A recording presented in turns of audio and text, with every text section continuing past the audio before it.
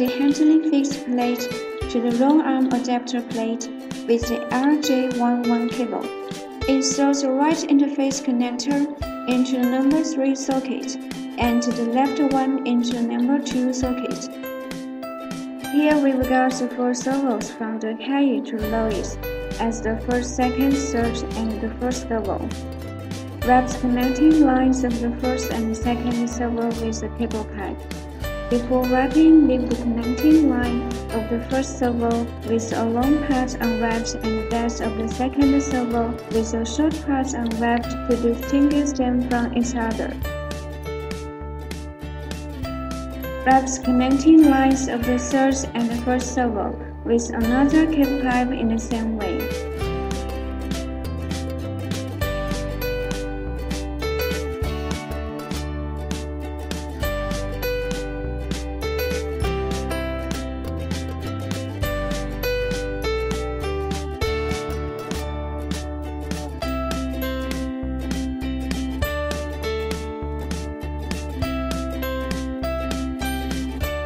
Insert the connector of the first servo into the number 4 port.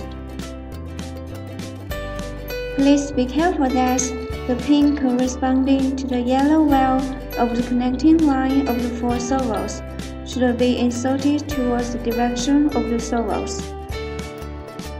Insert the third one to the number 5 port and the second one to the number 6 port, and the fourth one to the number 7 port. Connect the USB port of the control board to that of the computer with the USB Type-C cable. Open the program and start citing the serial port.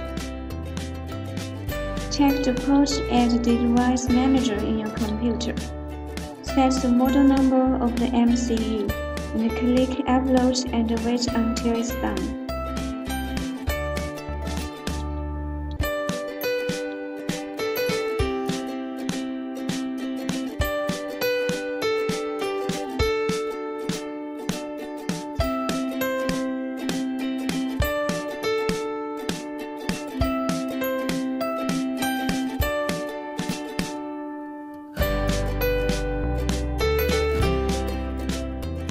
There are 4 potentiometers to control the arms. Rotate the white potentiometer to control the highest servo, namely the first servo. Rotate the yellow one to control the second servo, and the orange one to control the third servo, and the red one to control the fourth servo.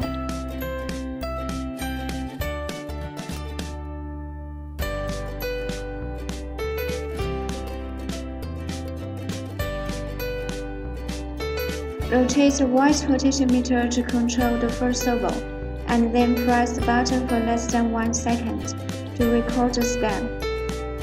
Similarly, press the button within 1 second after you rotate a potentiometer or 2 potentiometers.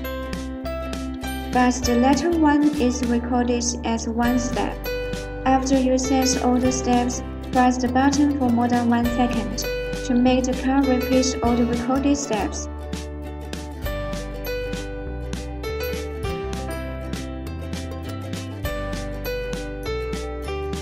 Open this file and open the inner file. Click Tools and choose your serial port. Click Upload and wait until it is done. After downloading, install the PC software. Open this file and find the setup file. Set the installation path of the software. Here just select the default setting and then click Next. Click Finish. Open the PC software, which includes 2 parts, namely manual control and automatic control. There are 3 icons at the top left. Click the middle one to run the software. Select your serial port and click Start. You can slide the sliding bar on the interface to control Rollarm. The modes 1, 2, 3, and 4 correspond to the 4 servos from the bottom to the upper. Slide the sliding bar of the mode 1 to control the first servo, the mode 2 to control the second servo, and the mode 3 to control the third servo, and mode 4 to the fourth servo.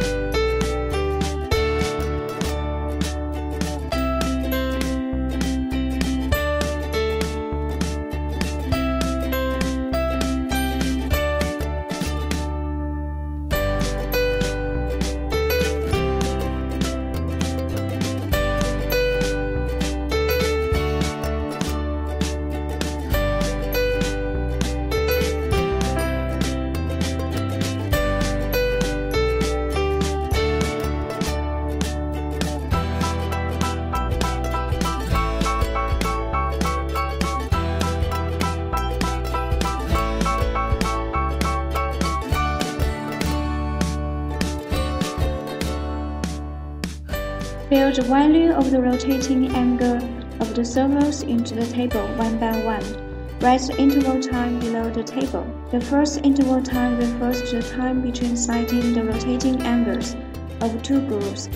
Each row considered as one groove. The second interval time refers to the one between sliding the two adjacent rotating angles within a groove. After filling the groove figures, click the Start button. Rollarm will repeat the steps we set. Pay attention that the range of the data for mode 4 lies from 19 to 180, otherwise it will be damaged due to stalling.